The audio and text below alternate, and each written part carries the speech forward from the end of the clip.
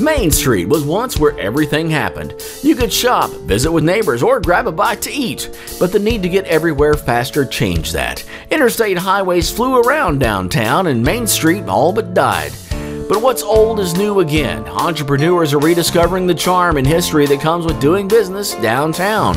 New businesses are springing up in old historic buildings, and better yet, the people are starting to come back. This is Main Street Reborn, the show about the people and the businesses that are bringing Main Street back to life.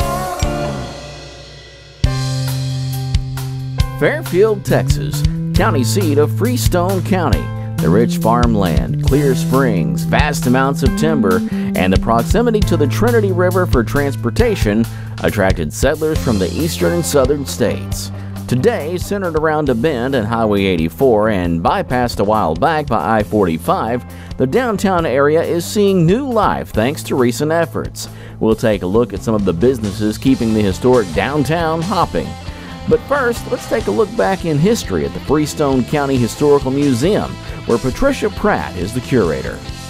This is a museum that was based on the history of Freestone County. And Freestone County's history goes back to the 1830s, when white settlers started coming in here to grow cotton and corn. At the time when the earliest settlers came, it was part of a Mexican land-granted area. And that was before the Texas Revolution of 1836. After that, we won, became a republic, and more people came in, and lots of people came in here for one reason, and that is to grow cotton. Cotton was Fairfield's main crop. According to the city's website, the town enjoyed the 1880s, unaware of the calamities that were on the way. A meningitis outbreak in 1890 killed 32 people, but this was almost forgotten in 1900 when a tornado struck. In 1903, the boll weevil infestation destroyed the cotton crop. And if that wasn't enough, a fire in 1911 burned much of what was missed by that tornado in 1900.